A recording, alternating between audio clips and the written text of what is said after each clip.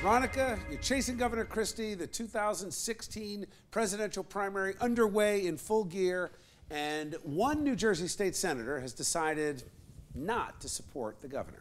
What do you got? State Senator Mike Doherty is endorsing Donald Trump for president. I think Donald Trump's making a lot of sense. I like his foreign policy views. I sat down with the senator at his office today to learn what it is about the Donald that got his attention.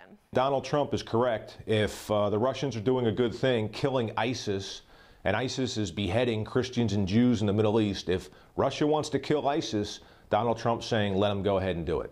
As for the governor, well, he gives the governor credit for getting into the race and running this campaign, but he says it's just not going well. I give the governor credit for having the courage and perseverance to run. It doesn't look like his campaign is very successful right now. He also mentioned that he endorsed Ron Paul for president in 2008 and 2012. He said he did speak to Senator Rand Paul, but the Donald is the one who got his endorsement. I reached out to their campaign and I said, hey, look, I don't know if you care or not, but I'm interested in possibly endorsing Donald Trump.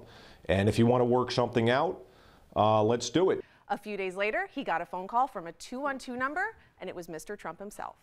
The lead should be Donald Trump calls New Jersey state senator, right? It's amazing to me. In a statement, Mr. Trump said, I am grateful to have the endorsement of Senator Doherty, who understands what is at stake in this election. When I saw Trump's statement about it, I was surprised because you'd think either no one is endorsing Trump or, like, is he that organized that he's calling every state senator, local mayor? I mean, it's impressive that he called himself. Right? Well, I think that Trump's biggest endorsement so far, I think it's obvious, is billionaire Carl Icahn. I think that's a big one. He apparently got Tom Brady, the Patriots quarterback, and Brady pulled back and said, I didn't actually endorse him. I don't know, I find it interesting because Senator Doherty represents a constituency that's very wealthy. He's from a nice area, and I wonder what they think about him supporting Trump, who has said that he'll raise taxes on the wealthier people in this country. So, like, I gotta believe the local Republicans are not happy with him. Well, he didn't seem to be worried. I did ask him about his constituents. He said it hasn't hurt him. I asked him about being,